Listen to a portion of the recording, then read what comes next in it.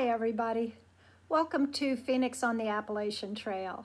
This is an introduction to a series of videos I will be sharing to cover my adventures heading northbound on the Appalachian Trail from Georgia toward Maine. I am looking to share this video with my wonderful community of family and friends, especially my grandchildren and former students who might be interested in following my adventures out on the Appalachian Trail. After moving back to Richmond, Virginia, I planned a backpacking trip over to Shenandoah National Park, which gave me the chance to test out my gear for several days. Also, I have enjoyed hiking in the Washington Jefferson National Forest and around the Ragged Mountain Natural Area in Charlottesville, which is a beautiful day hike of about 7 miles or so. And then I also spent some time, quite a bit of time over the last 7 months, hiking in beautiful Richmond, Virginia. There are many beautiful parks and urban trails around Richmond, and that allowed me to condition myself in preparation for this adventure. Some of my favorites are hiking in Forest Hill Park,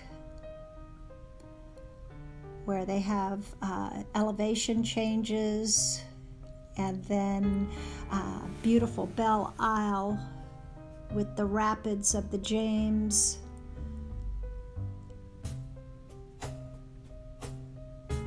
Just stunningly beautiful.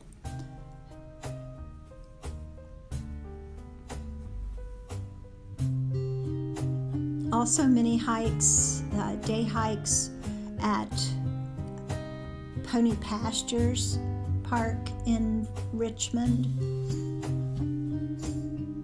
and some of the lovely foot trails that allow you to see the skyline of Richmond, Virginia.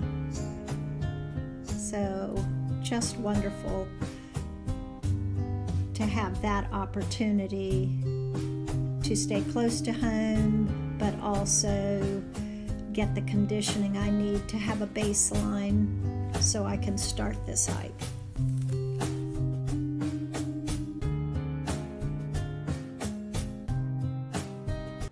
Once on the trail, I hope to produce a video each week just to cover or highlight some of the interesting experiences and beautiful sights that I've enjoyed over that period of time. Also, you'll be able to track my mileage and see how I'm doing as far as miles go. Finally, and more significantly, I want to use this hike as an opportunity to fundraise for a nonprofit that whose resources I was able to tap when teaching in North Carolina. A fabulous nonprofit, Resources for Resilience. Basically, they share practical tools that build up and support everyone's emotional resilience. And they offer trainings and trauma-informed resiliency-focused programs to individuals, to organizations, and communities.